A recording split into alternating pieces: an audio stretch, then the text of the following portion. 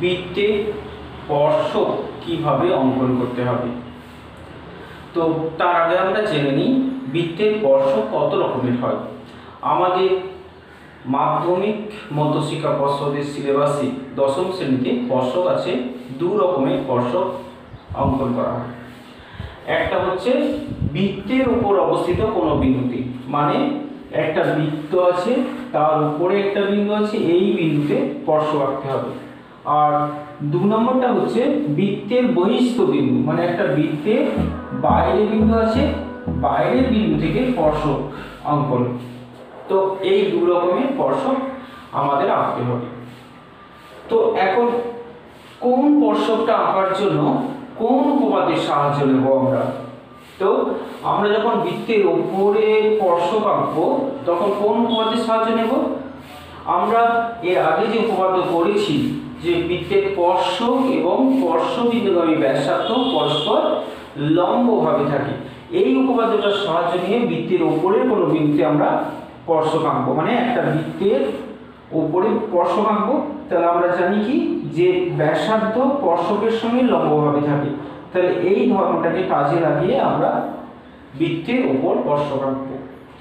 আর বৃত্তের বহিস্থ বিন্দু থেকে স্পর্শক কিভাবে আঁকবো? তাহলে বৃত্তের বহিস্থ বিন্দু থেকে স্পর্শক আঁকতে গেলে আমরা যে ধর্মটাকে কাজে লাগাবো সেটা হচ্ছে অর্ধবৃত্তস্থ কোণ এক সমকোণ। অর্ধবৃত্তস্থ কোণ এক সমকোণ, এই উপপাদ্যটাকে আমরা কাজে লাগিয়ে বহিস্থ বিন্দু থেকে স্পর্শক অঙ্কন করব। তাহলে এখন দেখো কিভাবে স্পর্শক অঙ্কন করা হয়।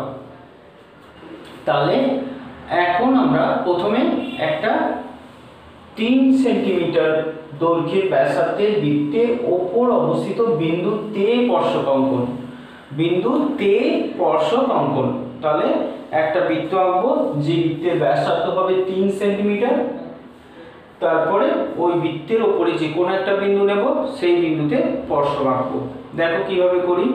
তাহলে প্রথমে আমরা একটা 3 সেন্টিমিটার রেখাংশ টেনে নেব, 3 সেন্টিমিটার একটা রেখাংশ টেনে নেব। ঠিক আছে, আমি এটা একটু গণিত আকারে বাড়িয়ে নিচ্ছি, তোমরা স্কেল দিয়ে ঠিক 3 সেন্টিমিটারই নেবে। আমি এটা 3 গুণ করে নিয়েছি।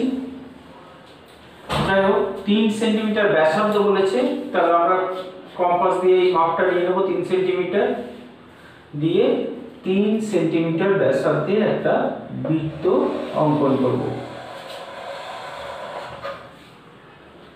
3 সেন্টিমিটার ব্যাসার্ধের বৃত্ত,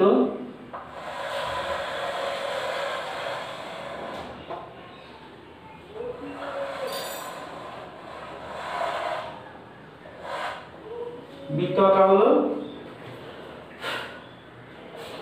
এখন আমরা এই বৃত্তে একটা স্পর্শক অঙ্কন করব। এখন বৃত্তের উপর অবস্থিত বিন্দু বলেছে, এটা লক্ষ্য করতে হবে যে বিন্দুটা কোথায় অবস্থিত, বৃত্তের উপরে অবস্থিত না বৃত্তের বাইরে অবস্থিত। তো বৃত্তের উপর অবস্থিত, তো আমি যে কোনো জায়গায় নিতে পারি, এখানেও নিতে পারি, এখানেও নিতে পারি, এখানে যে কোনো জায়গায় নিতে পারি, যেখানেই নিই না কেন।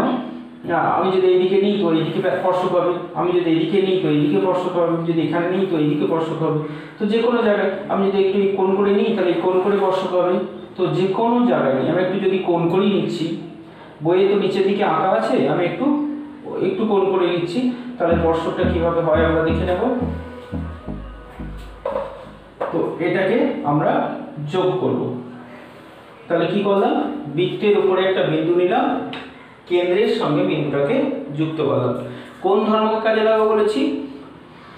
স্পর্শক আর স্পর্শবিন্দুগামী ব্যাসার্ধ পরস্পর লম্বভাবে, লম্বভাবে মানে 90 ডিগ্রি কোণ উৎপন্ন করে। সেই জন্য আমরা কি করব, এই ব্যাসার্ধের সঙ্গে স্পর্শবিন্দুতে যে 90 ডিগ্রি কোণ করে থাকবে সেই স্পর্শক হবে, তাই না? সেই জন্য ব্যাসার্ধের উপরে আমরা এই স্পর্শবিন্দুতে একটা 90 ডিগ্রি কোণ এঁকে নেব। 90 ডিগ্রি কোণ আমরা সবাই আঁকতে জানি। 90 ডিগ্রি কোণ আঁকবো। একটা, দুটো কাটা হলো, তারপর এইখান থেকে একটা আর এইখান থেকে একটা কেটে নিয়ে যেটা পাওয়া যায় সেটাই 90 ডিগ্রি কোণ, আমরা অনেক আগে থেকেই শিখেছি। তাহলে এটা হলো 90 ডিগ্রি কোণ। এরপর এই বিন্দুর সঙ্গে এটা যোগ করতে হবে, যেহেতু আমি একটু সাইডে নিয়েছি আমার এটা স্পর্শকটাও একটু সাইড ভাবে আসবে, মানে তির্যকভাবে আসবে, তাই না? তাহলে এটা হলো একটা স্পর্শক। অবশ্যই এইদিকে বাড়িয়ে রাখবে যাতে বোঝা যায় যে এটা ভিতর দিকে যাচ্ছে না। তাহলে এগুলো নাম দিয়ে দেবে, এটা এ, এটা বি, তাহলে স্পর্শক হলো। তোমরা যদি ঠিক নিচে দিয়ে বিন্দু নাও তাহলে স্পর্শকটা সোজাসুজি হবে। যাই হোক, এইটা সবসময় 90 ডিগ্রি কোণ হবে, ব্যাসার্ধ আর স্পর্শক। তাহলে আমরা এবার নিচেতে লিখে দেব যে এবি হলো স্পর্শক বিন্দুটার একটা নাম দেবে, ও কেন্দ্রীয় বৃত্তে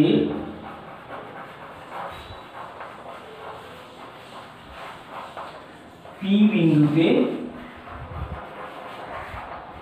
ব্যাসার্ধ স্পর্শক। তাহলে এবি হলো ও কেন্দ্রীয় বৃত্তে পি বিন্দুতে স্পর্শক। তো এইটুকু অন্তত লিখে দেবো, আমাদের অঙ্কন পদ্ধতি লিখতে হয় না।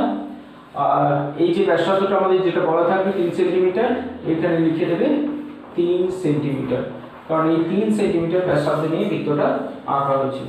তাহলে এইটুকু করলেই কিন্তু হবে। এখন আমরা শিখব কিভাবে বৃত্তের বাইরের কোনো বিন্দু থেকে বৃত্তের উপর স্পর্শক অঙ্কন করা হয়। যেমন এখানে 3.5 সেমি ব্যাসার্ধের বৃত্তের কেন্দ্র থেকে 6.5 সেমি দূরের কোনো বিন্দু থেকে বৃত্তের স্পর্শক অঙ্কন করতে হবে। তাহলে এটাতে কিন্তু কোনো বিন্দু থেকে স্পর্শক অঙ্কন, আর একটা কি বিন্দুতে স্পর্শক অঙ্কন। তো বৃত্তের ওপর যখন বলা হবে তখন বিন্দুতে, আর বৃত্তের বাইরে যখন স্পর্শক, বাইরে থেকে স্পর্শক, তখন বিন্দু থেকে। যাই হোক, এখানে তাহলে আমরা একই কাজ করব। একবার 3.5 সেমি ব্যাসার্ধের একটা বৃত্ত আঁকবো। তাহলে প্রথমে আমরা এই লাইন দুটো টেনে নেব। 3.5 সেমি, আমি একটা আনুপাতিক মান নিচ্ছি, তোমরা নির্দিষ্ট মানটাই নেবে। 3.5 সেমি আর 6.5 সেমি, 6.5 সেমি।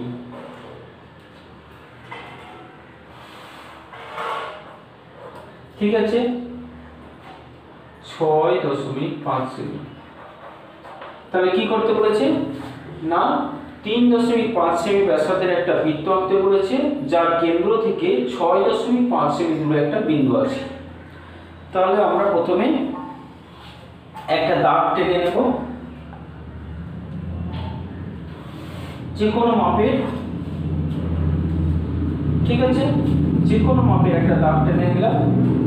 এখানে আমরা বৃত্তটা আঁকবো, 3.5 সেমি ব্যাসার্ধের বৃত্ত আঁকবো। ঠিক আছে, তাহলে এখানে 3.5 সেমি ব্যাসার্ধের বৃত্তটা এঁকে দিলাম।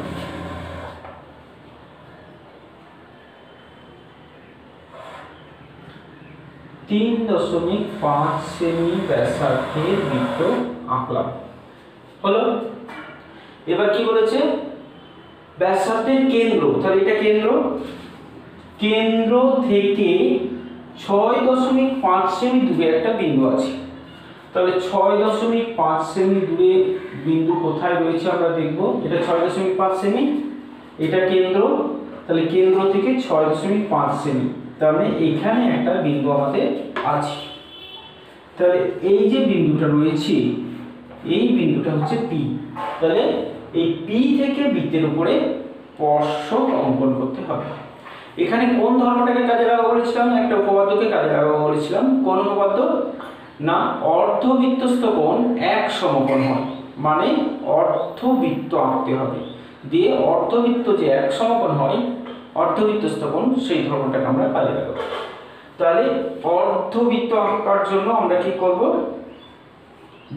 এইটাকে বৃত্তের ব্যাস হিসেবে ধরতে হবে। সেই জন্য এই ওপিটাকে আমরা এখন সমদ্বিখণ্ডিত করব। যাই হোক, ওপিকে সমদ্বিখণ্ডিত করছি। আমরা সমদ্বিখণ্ডিত অনেক আগে থেকেই শিখেছি। সমদ্বিখণ্ডিত করতে গেলে দুদিকে বৃত্তচাপ কাটাতে হবে, একবার ও থেকে আর একবার পি থেকে। ঠিক আছে, আর একবার পি থেকে। এটা যোগ করলে যেটা হবে সেটাই হবে সমদ্বিখণ্ড বিন্দু। ঠিক আছে, এটা হলো সমদ্বিখণ্ডিত বিন্দু। কোনটা? এই বিন্দুটা যেখানে ছেদ করলো, এখানে আমরা নাম দিলাম আর। ঠিক আছে, এবার কি করে বললাম, একটা অর্ধবৃত্ত আঁকবো। তাহলে একে কেন্দ্র করে আমরা একটা অর্ধবৃত্ত আঁকবো।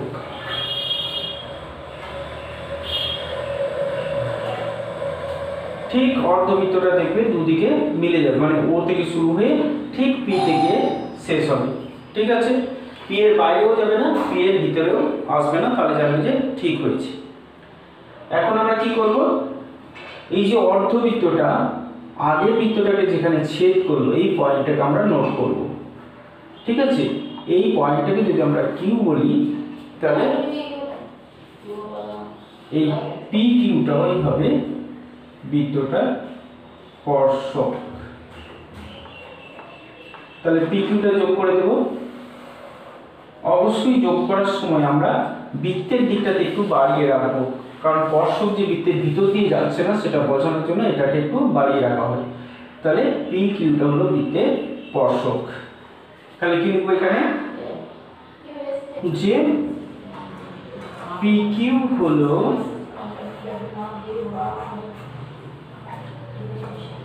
অকেন্দ্রীয় বৃত্তের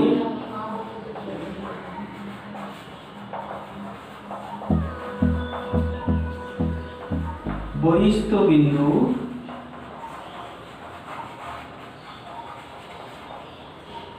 পি থেকে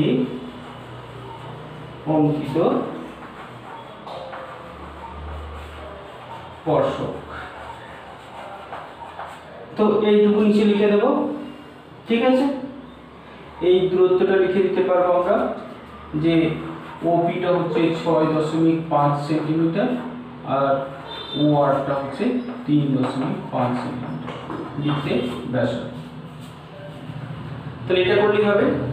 এখন প্রশ্ন হচ্ছে, অনেক সময় কিছু কিছু সময় বলা হয় যে বহিস্থ বিন্দু থেকে দুটো স্পর্শক অঙ্কন করতে। আমরা উপপাদ্যে এটা পড়েছিলাম যে একটা বহিস্থ বিন্দু থেকে দুটো সমান স্পর্শক অঙ্কন করা যায়। সেজন্য যখন যদি বলে যে দুটো স্পর্শক অঙ্কন করতে, তাহলে কি করবে, এই একই করবে। এই পর্যন্ত করার পর আরেকটা স্পর্শকের জন্য কিন্তু আর বেশি কিছু করতে হবে না। যেহেতু বহিস্থ বিন্দু থেকে স্পর্শক দুটো সমান হয়, তাহলে যখন দুটো স্পর্শক অঙ্কন করতে বলবে, এখানে যদি লেখা থাকে যে বিন্দু থেকে স্পর্শক দুটি অঙ্কন করো, তাহলে কি করবে, আর একটা এর সমান মাপ নিয়ে এই স্পর্শকটা যত বড় ঠিক এর সমান করে মাপটা নেবে, এর সমান করে মাপটা নিয়ে এদিকে কেটে নেবে। কারণ বহিস্থ বিন্দু থেকে দুটো সমান স্পর্শক অঙ্কন করা যায়। ঠিক আছে, দিয়ে এটা যোগ করে দিলেই কিন্তু দুটো স্পর্শক হয়ে যাবে। যেমন এটাতে এটা যোগ করে দিতে হবে, আমি যোগ করছি না কারণ এখানে একটাই স্পর্শক অঙ্কন করতে বলেছে। সেজন্য যদি দুটো বলে তাহলে এটা যোগ করে দিতে হবে, তাহলে দুটো হয়ে যাবে। দিয়ে এখানে একটা নাম দিয়ে দেবে, ও ধরো এটা পিটি, তাহলে পি কিউ ও পিটি দুটো স্পর্শক। ঠিক আছে, এটা লিখে দিতে হবে। তাহলে নিশ্চয়ই করতে পারবে এবার।